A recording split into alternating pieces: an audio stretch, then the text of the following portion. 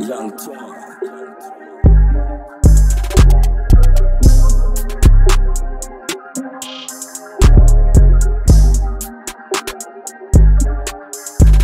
Yo, what is going on YouTube? It's your boy Young Twan. I'm back with another video. Today I'm finna show y'all how to make beats like Wheezy. I got this crazy beat I made from scratch. I'm gonna show y'all how I made the sample and the beat. If you want to download my latest sample library, link will be in the description. Don't forget to like and subscribe. Run up my IG, link will be in the description, and let's get straight to it. Wheezy out of here. Okay, so the first thing I started, I opened up an analog lab and I picked this Habit arpeggio preset from a Louis Flynn analog lab bank. So shout out to Dude Clay. I'm pretty sure this was a MIDI from his Lovecraft library, but I did add some like few notes and change up the chords a little bit, but yeah, basically.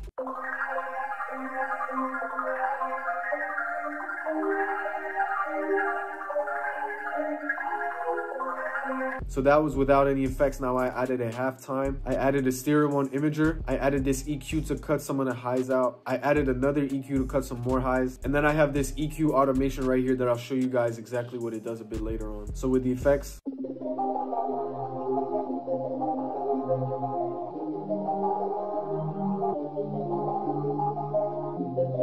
that's very hard. That's very hard. Then what I did, I routed it to this bus, which is my reverb bus with this Waves Abbey Road Chambers reverb. And I picked this snare room preset. And yeah, with the reverb, it sounds like this.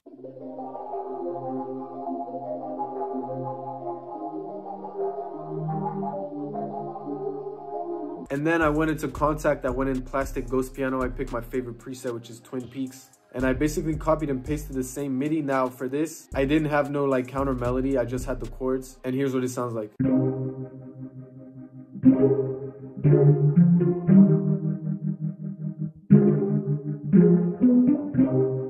And then same thing here. I routed it to this reverb bus.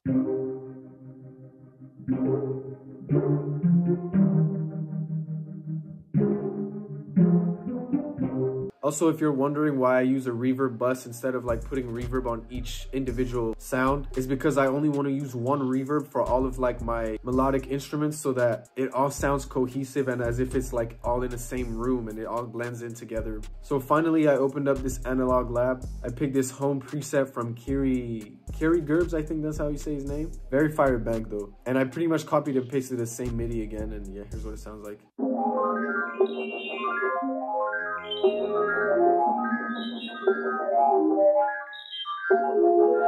For the effects, it has the same exact effects as the other analog lab sound. So the halftime, the stereoizer, and the EQ, and it's again routed to the reverb bus. And here's what it sounds with effects.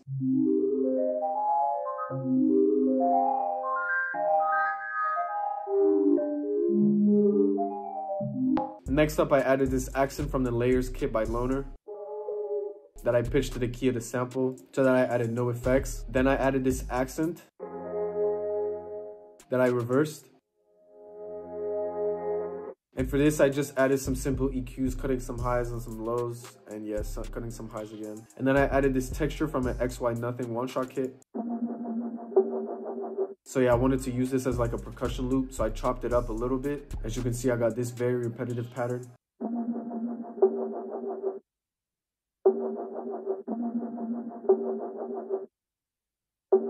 And then I added just a bandpass snare EQ just to cut some highs and some lows. And yeah, that's basically it. I arranged the sample right here with different patterns just so that I have some patterns like one octave higher, one octave lower, just to bring in some variation. And finally, what I actually did, if you remember this analog lab sound right here. So if you remember the second analog lab arpeggio, what I did, I actually rendered it out and I reversed it and added some effects to it. I added a halftime where I turned down the mix, an EQ to cut some lows, and another EQ to cut some highs, and here's what it sounds like.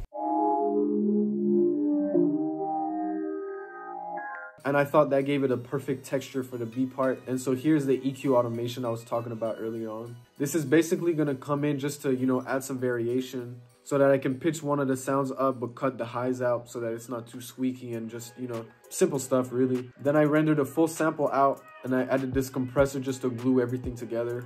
I added a spin with this blurry room preset where I turned the mix down to like 10%. I added a J37 from Waves with this aquarium preset, again where I turned down the mix. And then I added a wow control from Goodhurst with a good cassette preset, just adding some coloring and a bit of detune. And this is the final sample.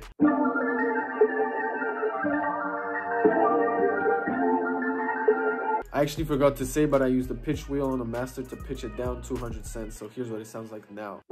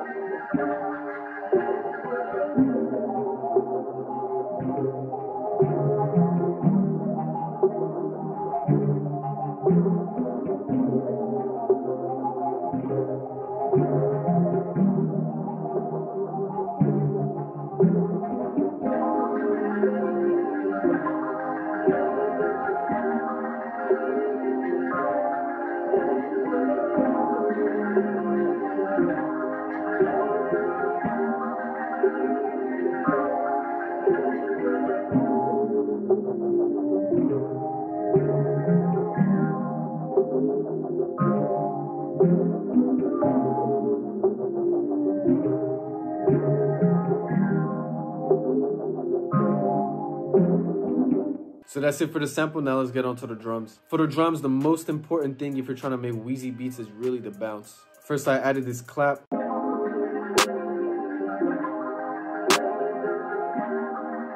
Then I added this hi-hat pattern.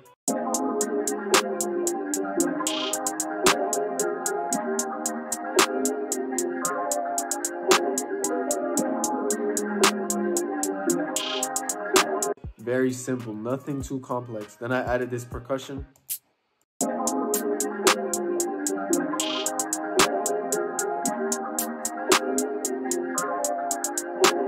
You really need to play with the pockets and place your stuff very strategically so that it fits well and that it just complements the bounce. Then I added these like little snare rolls.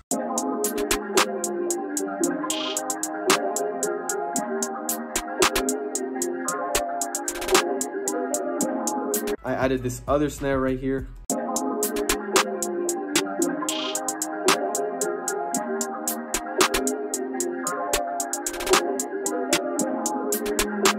Then I added this open hat on the one.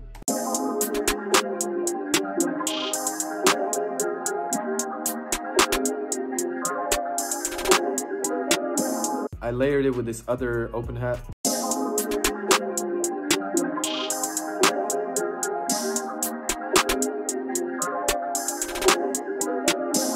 And finally, we have the 808.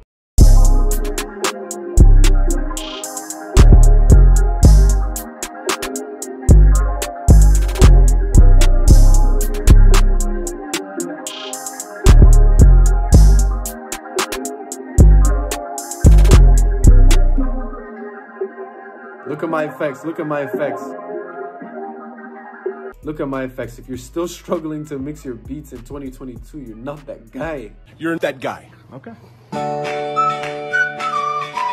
I have a simple EQ cutting some lows out of the melody, and I have a soft clipper on the master. The rest is all leveling. Make sure your 808 is knocking. The rule of thumb is that this bar right here should always kind of be over 0. That's like personal preference. That's where I've seen it, where it like hits. And yeah, just don't overcomplicate it, just leveling. And one thing I did have in this intro right here is this like little snare roll. Obviously, you know, Wheezy loves the snare rolls. Oh shit.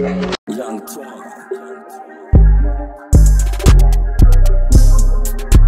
So yeah, basically that's the whole beat, you know? So yeah, guys, that's it for this video. I hope you guys enjoyed it. If you did, make sure to leave a like, comment, and subscribe. Sample library, link is in the description, free download. Run up my IG. And thank you guys a lot for the support. You guys seem to really enjoy the Q Beats video I posted like 2 days ago. So I really appreciate that, but I definitely have some more bangers on the way. Just stay tuned, subscribe, and stay tuned. I'll see you guys in the next video. Peace out.